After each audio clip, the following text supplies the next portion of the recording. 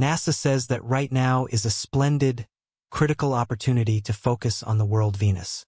This follows the new disclosures of possible life on the planet. If you somehow wind up investigating NASA's records from the 1960s, you'd see the space agency calling Venus a planet of judgment. In the meantime, Mars became our primary objective. Such careful naming of the main planets wasn't normal during the wild space race period. The Soviet Union was focused on sending costly missions to Venus. The shocking planet showed practically zero potential for life, yet the Soviet space program didn't decommission the Venera program until the fall of the USSR. Thanks to Neil deGrasse Tyson, we finally understand why. Join us as we examine the declassified photos from Venus, taken by the Soviet Union. The fall of the Soviet Union was significant in more ways than one. Not only did it shift the global direction of the world, but the breakdown of the USSR also sealed away many secrets. The fact that the Soviets had a deep penchant for keeping secrets, from running the most furtive intelligence organization on the planet to being mysterious about their true capabilities, suggests that extraterrestrial contact was one of those secrets. The former superpower holds many untold mysteries. Before the US surpassed most planetary missions in space, the Soviet Union was leading the game. While the USSR had a long history of both successful and failed space missions, its most notable focus was on the extremely hostile planet Venus. In the Russian language, you'd see Venus as Venera, which is also the name of the mission that lasted from 1961 to 1983. During the same time, the US was busy sending its missions to the moon. In a way, the Soviets decided to utilize their resources elsewhere. We can't say that the whole obsession with the second planet from our sun is odd. Did the Soviets want to use the planet's surface as a potential power station? Or were they maybe expecting to colonize the planet? After looking for any signs of activity beneath the surface, the question remains, why were the Soviets so focused on this brutal planet as they carried out these missions during the Cold War? They weren't entirely open about their goals. In fact, everything we know about the Venusian missions comes from declassified and unarchived information. Nevertheless, after so much effort, it's challenging to pinpoint what the Soviets were truly looking for and whether they ever uncovered the secrets of Venus. The Soviets didn't land on Venus once, or even twice, but many times. That's true. The Soviets launched 28 costly rockets toward the planet. Moreover, 13 of those entered the Venusian atmosphere, while 8 actually landed. Such complex missions put the Soviets in a leading position in space exploration. Sure, the US was a close second, but NASA was more focused on satellites and innovative technology than on searching for life on other planets. Their attention was on Mars, which, in turn, wasn't particularly unusual or especially bad. Your history textbook may not tell you this, but the Soviet space program was the first to send a probe into the atmosphere of a planet other than Earth. It also had another set of firsts to its name. The USSR became the first nation to achieve a soft landing on another planet, returning pictures and sounds from the surface of that planet. In fact, the Soviets had their own one small step for man, one giant leap for mankind moment, a long time before the US. So why do we rarely hear about such achievements? Well, remember what we said about the Soviet penchant for keeping secrets. That is only one of many reasons for the oversight of the Soviet space program. In 1992, the iconic agency was decommissioned following the collapse of the USSR, and the program had to be revived under a new Russian identity, Roscosmos.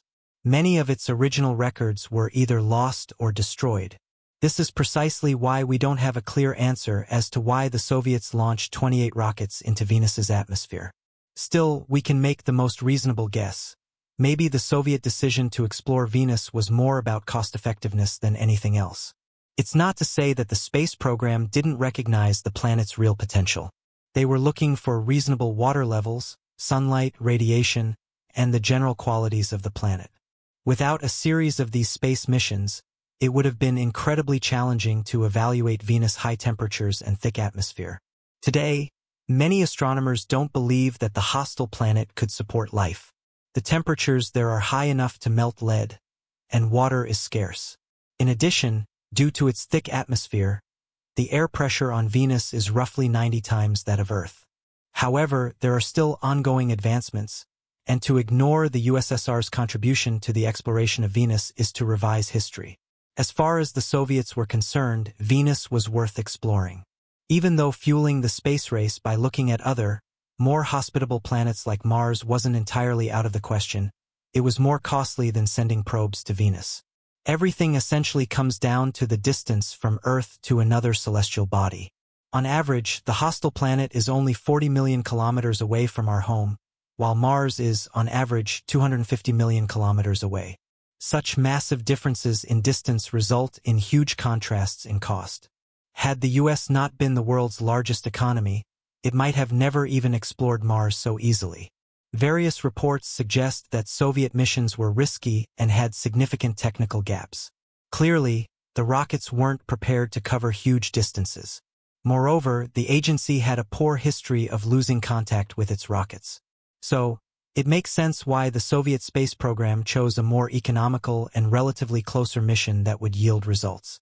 However, if we don't consider the space race in this context, the story of the Venera missions would be incomplete.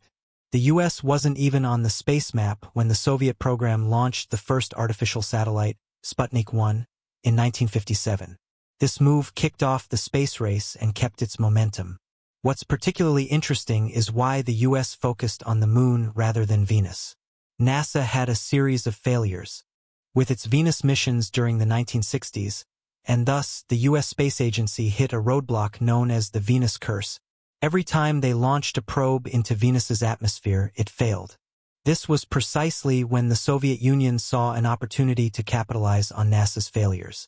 At that time, both the US and the Soviets were determined to win the space race. The best strategy was to take advantage of two distinct opportunities. It was a quiet yet decisive approach. The Soviet space program seized Earth's sister planet as its first victory in the space race, accomplishing something its main rival had failed to do. Despite the Soviet Union's limited resources and wavering government, they repeatedly launched missions to Venus to secure their leading position over the US. Unlike NASA's focus on the Moon, this strategic decision wasn't without animosity. Furthermore, clever propaganda was used to cloud their major failures with Venus. The American government was prompted to investigate the USSR's fixation on the planet, with the media branding Venus the evil planet, while Mars became humanity's destiny. These names didn't matter to the Soviets. Their mission was to demonstrate their superiority over the Americans, and they succeeded in doing so. The Venera missions are nearly forgotten in modern history, but despite their early difficulties, these missions were exceptionally sophisticated, advanced, and ambitious. At the start of the space age, the Venera missions led the way. Back in the 1950s, the Soviets began testing the designs and technical details of the probes. Over the next 30 years, they continued to build and launch interplanetary spacecraft as part of the Venera program. Since the program ran alongside a fierce Cold War, the Soviets focused on improving their resources. Fortunately for them, the early years of the conflict provided them with more resources than the US, which proved to be incredibly valuable. It allowed them to build larger rockets designed to break through high altitudes and cover vast distances. The Soviets rushed to experiment with both manned and unmanned rockets, while the Soviet academic community worked on a series of calculations and evaluations to make precise navigations for the Venus missions. Behind the scenes, their Mars programs were also running. Nothing was more important than developing advanced instrumentation for these missions. This led to major breakthroughs in the history of space exploration. In 1966, the Soviet Union launched Venera 3, making it the first artificial probe to enter the atmosphere of Venus and successfully land on the planet's surface. This accomplishment escalated the competition between the two superpowers.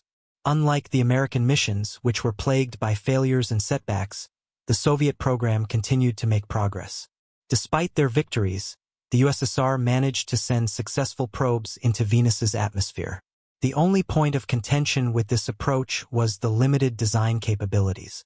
The Soviets quickly overcame their design issues and launched the most advanced probes of the Venera program during the 1970s. Their pioneering efforts allowed them to achieve the first simultaneous launches of Venera 4 and Venera 5. According to most historians, this was the most remarkable decade in the history of space exploration. Without a doubt, the US tried to develop similar launch strategies. So, why did the Soviet agency choose simultaneous launches into Venus? To understand this, you need to recognize that interplanetary travel requires advanced instrumentation to gather the highest level of data and evidence. The probes were initially launched to study the planet's surface. And that's exactly what happened with Venera 4. Since the launch went smoothly, the probe successfully entered Venus's atmosphere. The Soviet program continued with Venera 5, but this wasn't just a repeat of the first launch. The second probe was specifically designed to collect detailed data about the planet. Ultimately, the Soviets wanted to endure the challenges of temperature, atmospheric pressure, and radiation on Venus. They didn't have to wait long for answers. By the mid-1970s, the Soviet program was entering the most advanced phase of the Venera missions. Everything the USSR had done up to that point was about progression and improvement. It was about ensuring that their plans and advancements were up to date. It was also about perfecting the techniques and mechanics of interplanetary travel. For the second decade of the Venera missions, the Soviet Union planned to carry out exploratory missions. The most astonishing and exciting launch of this period was Venera 7. As the 11th Soviet probe entered Venus's atmosphere, it became the first space vehicle to send back data from another planet's surface. By this point, the planet's high temperatures, density, and surface pressures had already been recorded. The Soviets were also trying to record Venusian sounds. The next major accomplishment for the program came in the early 1980s when Venera 13 surpassed all previous interplanetary missions in terms of complexity. This spacecraft was the first to capture panoramic images of Venus's surface. At the same time, the Soviet program launched Venera 14 to collect similar data about the planet's surface. As the Soviet Union was perhaps the first country to recognize Venus's significance, the Russian Space Agency has revived its aspirations for Venus missions. Venera is an upcoming joint mission between Roscosmos and NASA to explore the atmosphere and surface of Venus. The name Venera represents Venus in Russian. It is expected to launch in the late 2020s or early 2030s, with plans to study the planet's atmosphere, geological history, and search for signs of present or past habitability. The spacecraft will include an orbiter, a lander, and possibly an inflatable to study Venus's environment in detail. The legacy of the Venera mission extends far beyond their technical achievements and global significance. These missions, started by the Soviet Union at the height of the Cold War, represented a pinnacle of human creativity and determination in exploring the universe. Despite facing numerous challenges and setbacks, the Soviets persevered in their quest to uncover the secrets of Venus, a planet long believed to be hostile and inhospitable. One of the most important aspects of the Venera missions was their pioneering use of unmanned probes to study planetary conditions and surfaces. These missions paved the way for future exploration beyond Earth's orbit and laid the foundation for our understanding of planetary science. The data gathered by the Venera spacecraft provided crucial insights into Venus's extreme environment, including its scorching temperatures, crushing atmospheric pressure, and toxic atmosphere dominated by carbon dioxide. Additionally, the technological advancements achieved through the Venera program had broader implications for space exploration, including the development of heat-resistant materials, reliable communication systems, and effective landing techniques. These accomplishments contributed to subsequent missions to other planets, such as Mars and beyond. The lessons learned from the Venera missions continue to inform spacecraft design and operational strategies in contemporary space exploration efforts. Beyond their scientific and technological importance, the Venera missions also had significant cultural and political ramifications during the space race era. These missions symbolized the competition between superpowers for dominance in space exploration. For the Soviet Union, succeeding with the Venera missions was not only about scientific discovery but also about demonstrating technological prowess and ideological superiority over the United States. The global community closely followed each Venera mission, recognizing their significance in expanding humanity's understanding of the solar system. The successful soft landing of Venera 7 on Venus in 1970 marked a major milestone as the first spacecraft to transmit data from another planet's surface. This achievement highlighted the Soviet Union's ability to overcome the immense challenges posed by Venus's harsh environment. In addition to scientific instruments, The Venera spacecraft carried cameras that captured the first close-up images of Venus's surface. These photos revealed a rugged landscape dominated by rocky plains and volcanic features, providing scientists with valuable insights into the planet's history and development. The panoramic images taken by later missions, such as Venera 13 and 14, further enhanced our understanding of Venus's surface morphology and composition. Despite their successes, the Venera missions also faced their share of failures and challenges. Some missions either failed to reach Venus or encountered technical malfunctions that prevented them from transmitting data back to Earth. The harsh conditions of Venus, temperatures exceeding 450 degrees Celsius (842 degrees Fahrenheit) and corrosive sulfuric acid clouds, presented enormous engineering challenges for spacecraft design and operation. Nonetheless, the determination and dedication of Soviet scientists and engineers involved in the Venera program paved the way for future missions to Venus and other celestial bodies.